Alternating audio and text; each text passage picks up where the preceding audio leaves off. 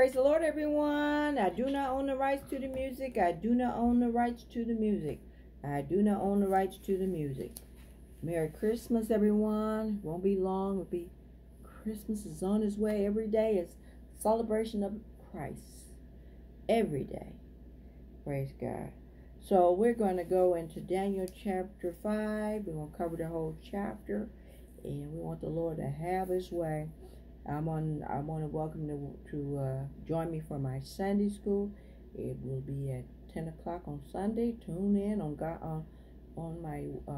Facebook, and at 12 o'clock on Gospel True Light Church of God in Christ. My pastor, Elder Superintendent Elder Reginald Bradley, he will be bringing forth the word. And on Tuesday, First Lady Bradley, she will be teaching prayer and Bible band. Tune in on Gospel True Light Church of God in Christ. We're going to jump right in, and a few other things. You know, Christmas is and holidays, sometimes people are kind of lonely and stuff. That's because of the enemy's using their mind. But you can get hope and joy through Christ. You know, God will comfort your heart and give you joy. I know a lot of people have, you hear a lot of people nowadays are with the sickness, and some people have lost loved ones. But God is the God of all comfort. Ain't nothing that you're in that God can't help you with. He's a God of all. He's so good to us all. The very breath that we breathe is from him. He allowed us to breathe in and out. It's because of the Lord. It's nothing about us, about you being in good physical shape, and it's about the Lord. And your heart beating is because of the Lord. I'm going to pray. We're going to jump into the scripture, and we want the Lord to have his way. Father, we just thank you for your goodness and mercy. Lord, have your way, Lord God. Have your way in me, Lord. Open up my understanding. Open up all our understanding. Give me what to say and what not to say, Lord. Have your way.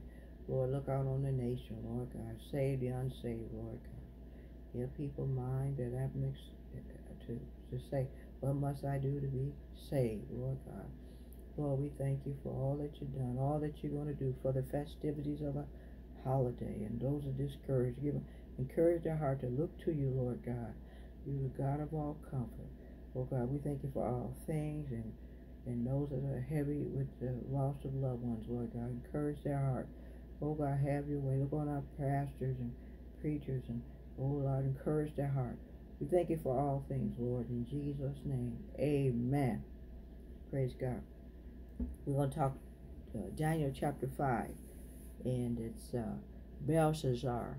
That's the grandson of Nebuchadnezzar. Nebuchadnezzar is the king of Babylon, and he came to Bethlehem, Judea.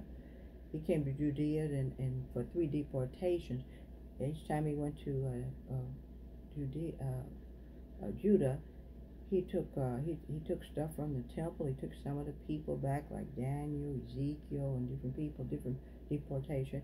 And so also he emptied out the third time when he went down to Judah. He emptied out the temple, Solomon's temple, and they wasn't stone upon another stone. They took all that, and he took a lot of the people. People were in captivity. It was God allowed these people to go into captivity for 7 years, not acknowledging I believe it was the Sabbath day. And it was 70 of his Sabbaths that they didn't acknowledge. And so they went to captivity for 70 years. And it's getting closer to the 70 years, and they're in Babylon.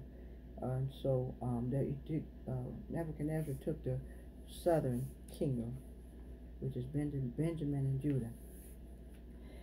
But it's getting closer. And he took Daniel. Daniel is God has exalted Daniel over in the enemy's territory. He has exalted Daniel with dreams, and we're going to read on down to see more. Praise God, with excellent spirit. The spirit is God's spirit. So 5:1, Belshazzar. This is the grandson of Nebuchadnezzar. He was having a great big feast. It was 1,000 lords, and it was drinking. They were getting themselves drunk, and so Belshazzar,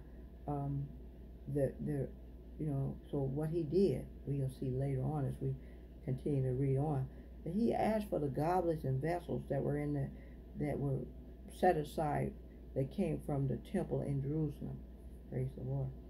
And so they were what I wanted to say about the lords, the 1,000 lords that were with them. They were out there.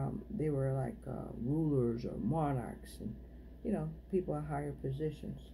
And so they're drinking, and outside of the building, outside of that the fortress where they were, it was so fortified. It looked like, how people, they were saying before I came in the world, that the Titanic was unsinkable. I heard that, but it was sinkable. And this man thought that the fortress, the fort that they had was so big on the inside, and the walls were so high that people could, 3 or 4 different chariots could ride in side by side.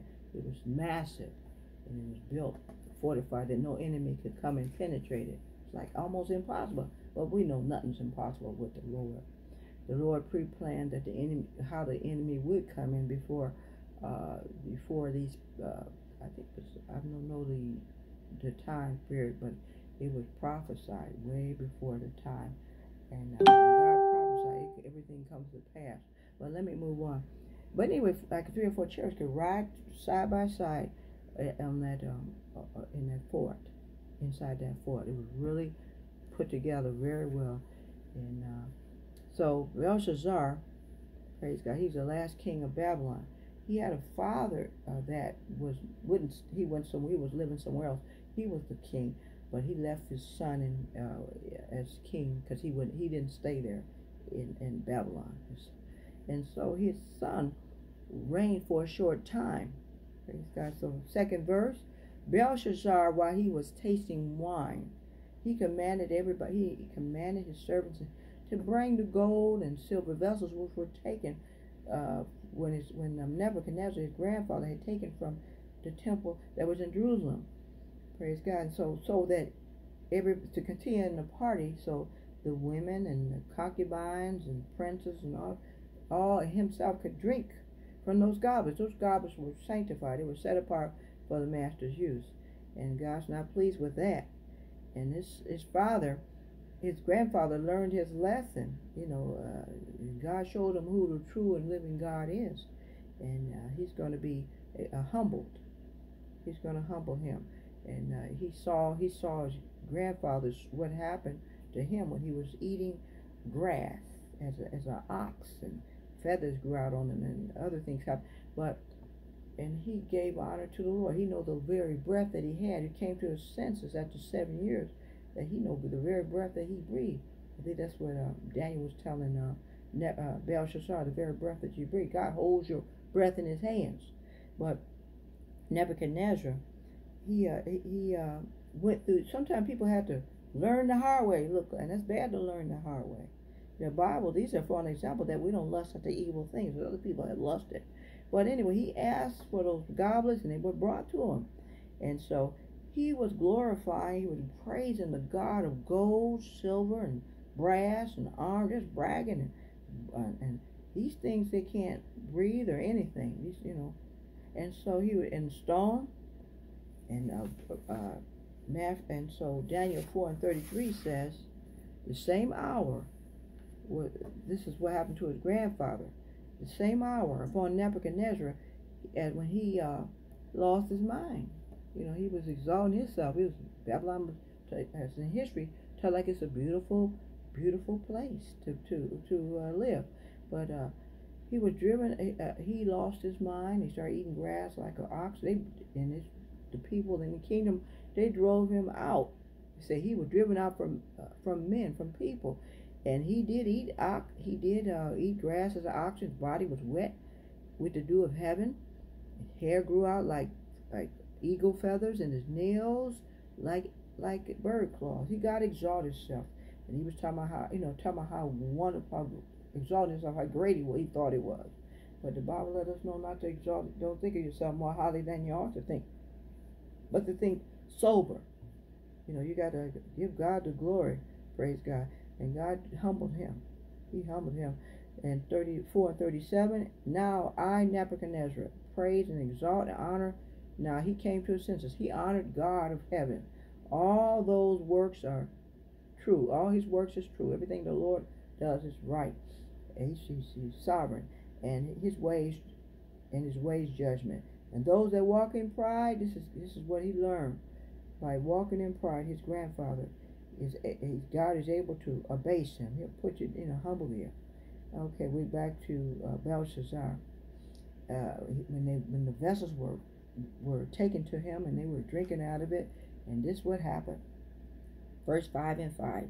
And in the same hour came forth, there appeared, it was a man's hand had appeared, and he was writing on the wall against the candlestick upon the plaster of the wall of the king's palace. And the king saw that, and he saw part of the hand that wrote. The king did. I don't know if others did, but the writing was on. They saw the writing. Praise God. 5 and 6. And the king countenance, he was pale, and he was so afraid. He was in fear, and then the king countenance was changed, and his thoughts troubled him, so that his joints of his loins were loose. His joint, he was losing his stand. Couldn't really. He was in bad shape. That's when you can't hardly stand. His knees smote together.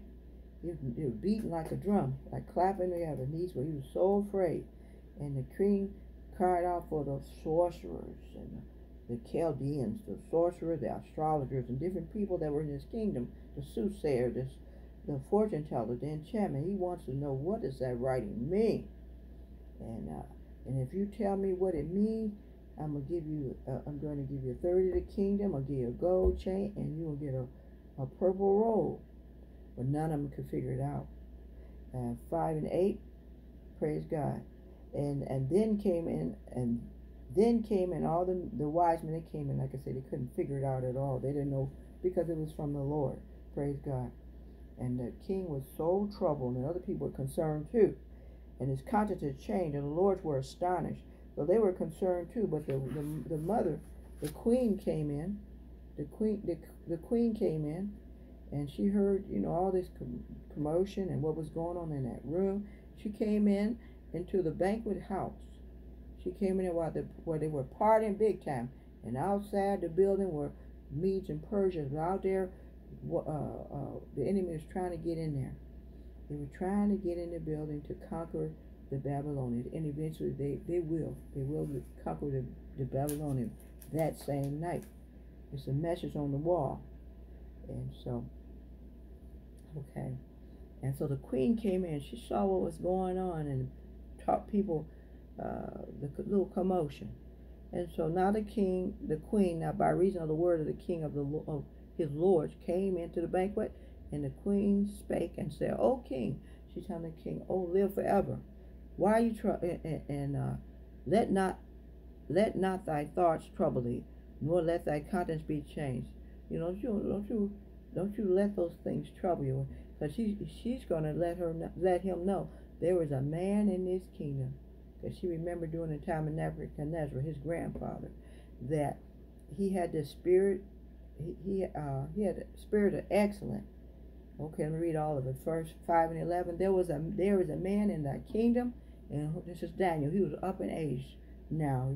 He's really closer. He's really up in age.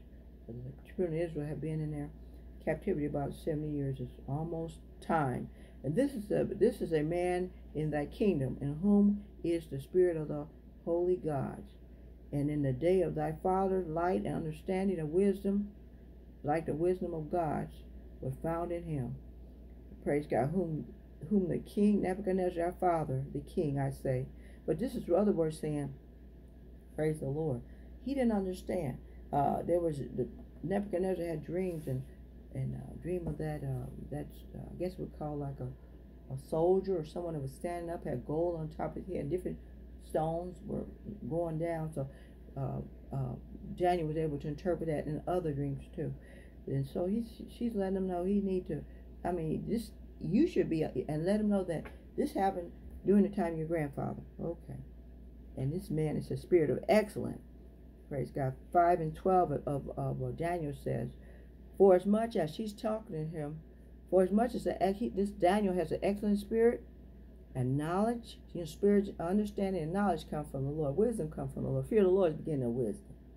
And understanding, he's talking about Daniel, interpreting of dreams and showing of hard sentence. And she's talking about Daniel. You asking him to call him, and he'll show you what that interpretation is that's on the wall. Praise the Lord. So Daniel, and we 13. Then was Daniel brought into the king, and the king spake to Daniel, Art thou the Daniel that are of the children of captivity of Judea, whom the king my father brought out of Jewry? He knows he is, but he is. He's the one. But he, praise God. 5 and 14.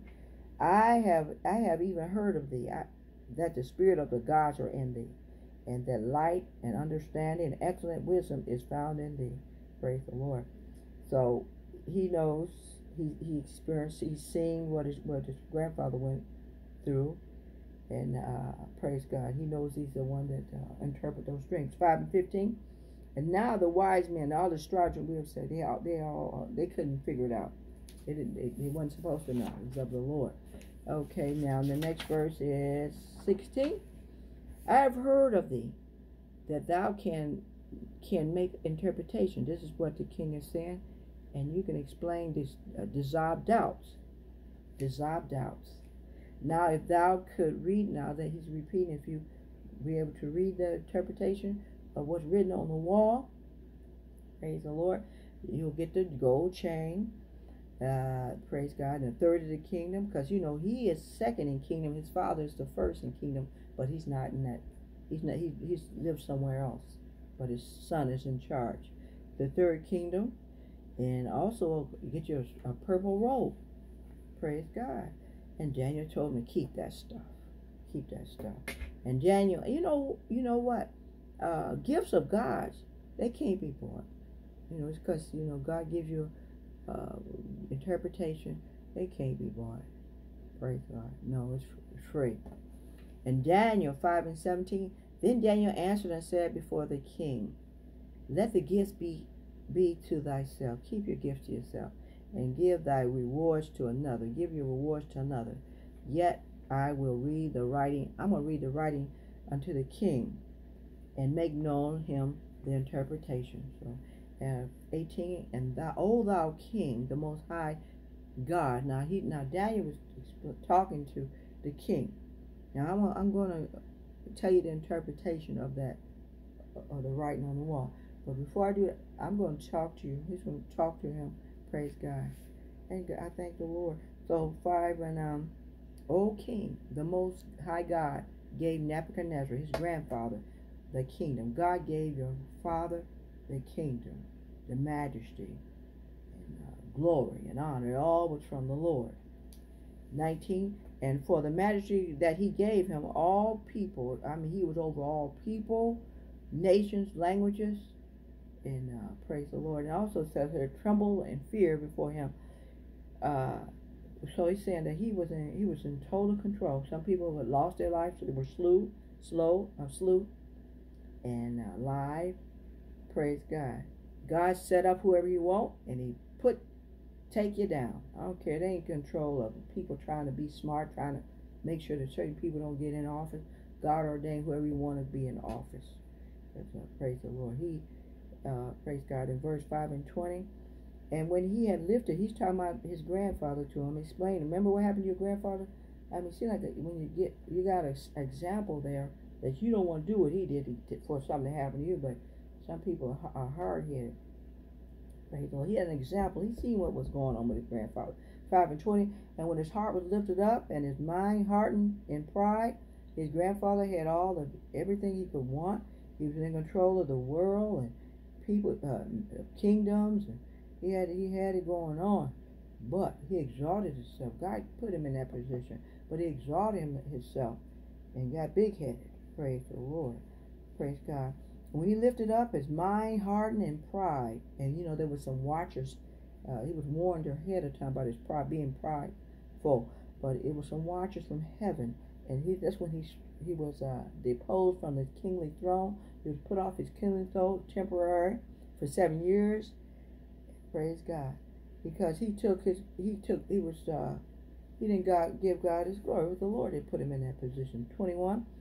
And like I read earlier, he was driven out by men, and his heart was made like the beast, and it dwelled dwelling was with the wild asses, those are donkeys, and they fed him with grass, with like oxen, and they fed. Okay, and his body was wet with the dew, and also till he came to us, God gave him his mind back. It's a blessing to have a mind, good, have a sound mind. God is not giving a spirit of fear, but a love, power, and a sound mind. Till he knew that the Most High rule in the kingdom of men. I don't care who you are, God is able to humble you. And until he came to his senses and realized who rules the world, who's sovereign. Praise God. And God does whatever he wants to do. Praise God. Well, he was in the situation for 7 years, came to his senses. And 22, and thou, this is Daniel talking to Belshazzar, and thou, his son, that's his grandson, you hadn't humbled yourself, you hadn't humbled yourself in your heart, though you knew all this, what happened. You knew what your grandfather went through. An example for you. But no, you won't. And so what you did wrong, 23, when thou lifted up yourself, you got high-minded against the Lord of heaven, and you brought out the vessels of his house, and everybody was drinking wine out of those vessels that were sanctified, that were set apart for the master use that was in Jerusalem and Solomon's temple. And this next thing says here, and thou praise the God of silver, gold, brass, wood, iron, stone. These things don't see, they don't hear, they don't know anything. And the Lord in whose hand thy breath is. Praise God. Your breath all our breath is in the Lord's hands. And whose are all the ways you haven't glorified the Lord at all? You thought it was all about you. You thought you were the one it was your strength and might. It wasn't your strength. In him we live and move and have our being. It was the Lord. But I like that verse say, and the God of whose hand thy breath is. Daniel was telling that king this. Praise God. Your breath is in his hand. Our breath is in his hand. He calls our heart to beat. He calls our heart and the lungs and breath. The next breath because of the Lord. The heart and lungs are involuntary. It has nothing to do with, no control. It does it voluntarily. I thank the Lord. So 5 and 24, involuntary as the heart and the lungs. Then what part of the hand sent from him, and his writing was written? Praise God. 25, the writing said, Mika, Mika, Tika, up Harshan, I think. Praise the Lord. So this is the interpretation Daniel was giving him. The Mika means number. Your kingdom is numbered, and it's finished. It's over. It's over. In 27, Tika means thou are weighed in the balance and are not wanting. Praise God. In 528, Puris probably pronounced, and the kingdom is divided. It's going to be divided once about the Medes and Persians going to come in there under the, I believe it's under the city, under the walls through the Euphrates water. What they're going to do? They'll make they're going to kind of stop the water. I think it's like the beaver make dams. They'll be damming up the water where they can easily sneak in. And it's a coincidence that the gates that they were closed, they were open just that day. But God, it was in God's plan. Whatever God calls is going to be. Praise God. We don't have nothing to worry about. We have to remember who's in control. God's in control. He'll take care of us. And 5 and 29, and he told him the interpretation. So Belshazzar has given him the gold chain and the third of the kingdom, and also this robe. But that night, Belshazzar, king of the Chaldeans, he was killed. He was slain. That's the Babylonian king, the third half. And 5 and 31, Darius the Mede took the kingdom, being he was 62 years old. And it was in the Lord's plan. Praise the Lord. And that there was a prophecy that the Cyrus, the king of the Medes and Persia, that he would before, it was prophesied way before his time. I don't know how many years, but it was a long time before this came to pass. And he was the one that allowed God's people to return back to their land to rebuild. So I just hope that pride goes before destruction, a haughty spirit before a fall. Praise the Lord. That's something, I thank the Lord. So you keep me in your prayers. I want you to have a Merry Christmas. Remember, Jesus is the reason for the season. I tell you, the word will encourage your heart. The Bible says he's the lifter of thine head. God is so good. So God bless you, Sister Vanessa. You keep me in your prayers. I'll be on next Wednesday. Bye-bye.